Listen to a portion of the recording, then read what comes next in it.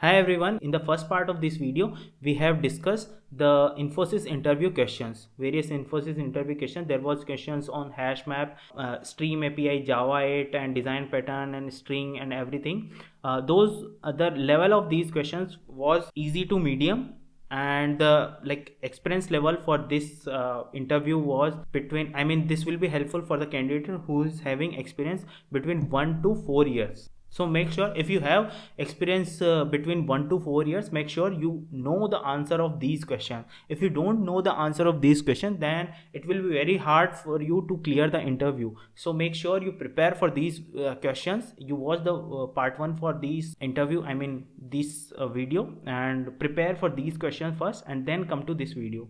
In this part I will discuss some other questions. The question we have is on Spring and Spring Boot. So the question we have is, what is Spring Boot actuator? What is Spring Boot actuator? So if we talk about Spring Boot actuator, it's a module in Spring Boot. So to use the Spring Boot actuator in your project, you need to add the dependency.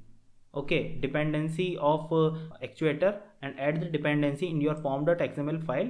Then you can use the actuator. So actuator is used to expose some endpoints, information related endpoints to the end user, like health, like various information you can get while using actuator, your application health, your metrics, your information regarding application, your environment information, your dump, all these things you can get while using actuators. Okay, so if you use actuator, then automatically you can access some endpoints, /health, /metrics, /dump. These endpoints you can access directly. Okay, and by accessing that endpoint, you will get an interface. From the browser you can access these endpoints, and you can check various insight of your application. By using those run insight from a running application, you will get an idea that how your application is performing. Okay, so these things you should know about actuators. There are multiple things, and if you want to read about actuator more, there are various good channels available in the YouTube, or there are websites also available, like Geeks for Geeks, Telescope. You can go there and read about the actuators in details. Okay, the next question we have is, what Spring Boot annotation you have used? So if we talk about annotations, there are multiple annotations available in the Spring Boot. If we talk about details in class level, first of all, to answer this question, you need to tell on the Spring Boot application level what annotations are there. So there is annotation called Spring Boot application annotation. Spring Boot, I will write it here.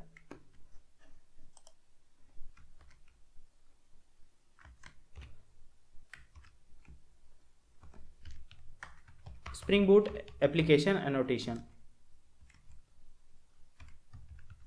So that is one annotation you have used. You can tell. Okay, so apart from that, there are some more annotations also. Before in the version Java, Spring Boot 1, there was multiple annotations. For example, there was configure, enable auto configuration, and component scan. But after after Spring Boot 2.0, they have only one annotation in the application level. They removed all these annotations. Of course, you can use these annotations as well. You can while excluding some component while scanning, you can use component scan and exclude those by using the parameter exclude. So of course these annotation still you can use, but yeah, instead of these three, we have a single annotation called Spring Boot application annotation. So these are the annotations which are there for the application level. And if you are more on the senior side, then you can tell some of the microservices annotation, like enable security, or enable Strix, enable Eureka client, enable Eureka server. These kind of Spring Cloud annotation also you can tell. On the class level, there are various stereotype annotations which are available, like component is there, then comes repository, then comes service, Okay, after service we have controller, then comes rest controller is there. So these are all stereotype annotation. Then on the method level you have bean annotation. Okay, so the list is very long. Apart from bean annotation, the like on the method level or on the element level, there are annotations like uh, path variable path variable, request param is there, request body is there, get mapping is there, post mapping is there, request mapping is there. So there are multiple annotation you can tell. You can also tell the use of these annotations. Okay, like now we will jump to the next question. Apart from that, there is auto add annotation as well, there is qualifier annotation as well, there is primary annotation as well. So there are multiple annotation. The list is very long and you can tell any of them. Okay, so now the next question we have is, what is the difference between auto add and qualifier, auto add annotation and qualifier annotation? So if we talk about auto add annotation and qualifier annotation, the main difference is both are string annotation. Basically both are string annotation. Okay, so auto add can be used alone. If it is used alone, it will be wired by type. By type it will find the bean for it. Okay, so in the case of like explicitly you want to use any other by name or anything, you have to use qualifier. In the qualifier annotation, you can like pick any bean by name, by specific name you have to give.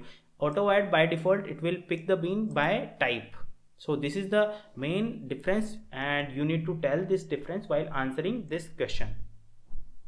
Okay, so another very important question which is asked in these days, very many interviews, which is can you tell me how we can handle the exception in Spring Boot? Okay, so while handling the exception in Spring Boot, there is a proper way to do it. There is a proper way, which is using the exceptional handler. This is a very long topic. The annotations which are available in exceptional handler are at exceptional handler, at controller advice. Okay, these annotations you have to use. You have to create a controller advice and you have to create some custom exceptions, and whenever like you are expecting some exception, you have to create a handle exception method, exceptional handler. By using exceptional handler annotation, you have to create some methods from whichever endpoints you are expecting some exceptions. You have to mention those as well there. So it's a big topic. You can read about it in any of the website available or any of the YouTube video. So but make sure you prepare about this question, because this is a very important question which has been asked in many interview repeatedly. Okay, so I know my audience is smart and you guys will prepare about this question. So the next question is, write a query to retrieve duplicate records from a table. So it's a query question. I mean, it's a question which is asked in the to know your knowledge in the SQL part.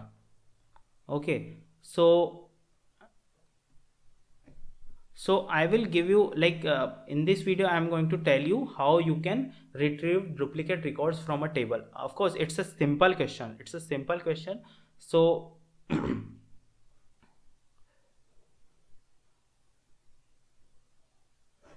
so I will try to write the answer for it, query for it. So select okay, so retrieve the duplicate record. So if we have to assume that this table we have is employee table, and we need to find names can be duplicate in the employee table. Names can be duplicate, so we need to find the names, duplicate names. Okay, so we need to find, select count name from employee group by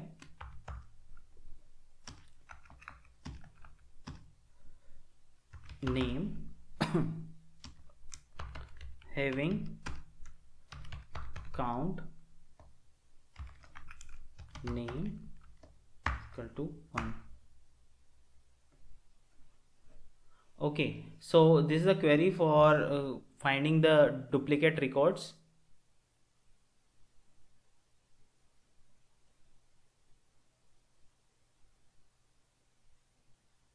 Or duplicate names, or instead of count you can just select name. So select name from employee group by name having count name is equal to greater than 1. So this is the query. This is a simple query to retrieve the duplicate records from a table. If you know the better answer for this query, you can write down in the comment section. And of course if there is a feedback as well for these type of videos, you can comment in the comment down below. Okay, and there is a few things before going to the next question, there is a few things. I have another Hindi channel as well where I talk about Java career and lot of other things. So if you understand Hindi, considering subscribing that as well.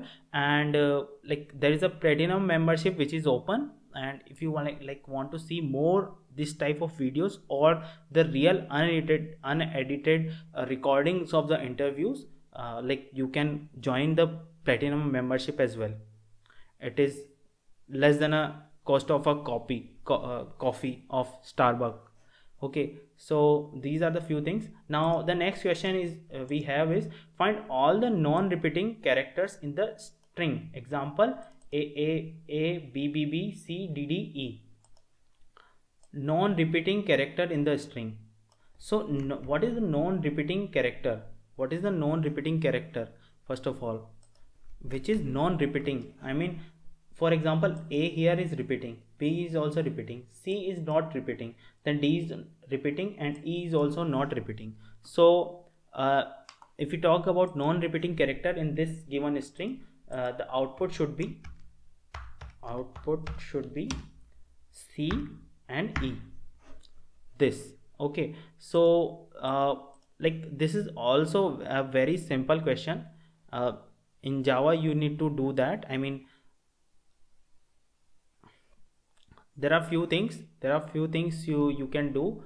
I will share a link. Instead of explaining all these here, I will share a link of any of the website. There is a very good website called Geeks or Geeks. You can refer that. I will give you the link as well in this video, so to find out the answer for this question. And so there are few ways to find out the answer for this question by using hash map. And of course I think I have made a video on that as well. If I have a video made on a video on this question, I will share that as well. So you can use hash map, and you can in the hash map there will be a key and there will be value. So in the key you can keep the characters, and in the value you can keep the count. First of all, so you make entry in hash map. So pick each character and make entry as a key, and value the value. Okay, and whenever you entering it again, you can increase the count by 1. So again, if you are entering E, I mean putting E inside this hash map, the count will be +1 and the character will be replaced. So if you have A here and initially, and then count will be 1, and again A here and count will be 2, again A inserted and the count will be 3. So you need to insert all these characters one by one, and whenever you are inserting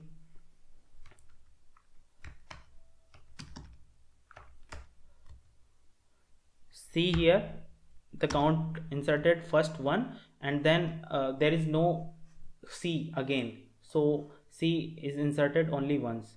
Okay, so after every iteration you need to find in hash map whatever having the value 1 is your non-repeating character. So this is the simple solution for that. So first you need to insert all in the hash map, and then you need to get the values which are having only 1 as a value. Okay, so this is the one way to do that, and there are multiple other ways to do that, and your homework will be, you will like do it yourself and comment the best solution out there available. Okay, so these are the few questions which are asked in the recent interview, and I'm sure this this type of videos are very helpful for you guys, because I'm all here to help you guys. And thank you so much, for all your support and love and everything, and your feedback as well. And I will continuously sharing the question. Please supporting me and keep sharing the interview questions with me. You can go to my email ID, and you can contact there. You can mail me the question. I will sort the all questions for you. Try to share the answers as well. So thank you so much. I will see you in the next video. Thank you. Bye bye.